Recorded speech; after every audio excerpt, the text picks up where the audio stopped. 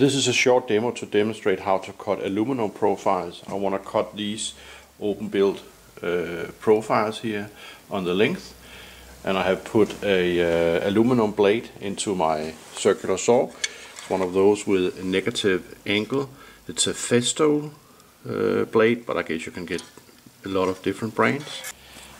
I've mounted this mega slide with a little slit on, so I can adjust the distance for my cut.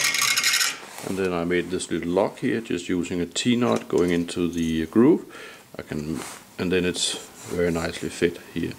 So let's try to mount the aluminum profile, add some wax to grease it a little, and then doing the cut. And that will of course make a lot of noise.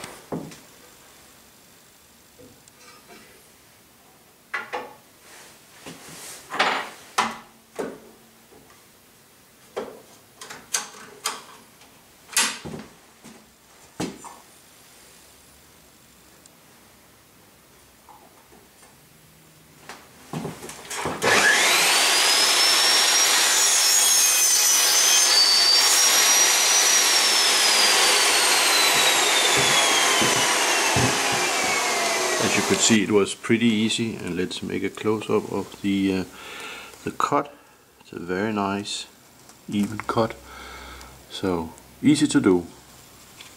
After cutting the profiles, I'm ready to cut the M5 threads at the end using a battery drill, and I will use ethanol as a lubricant.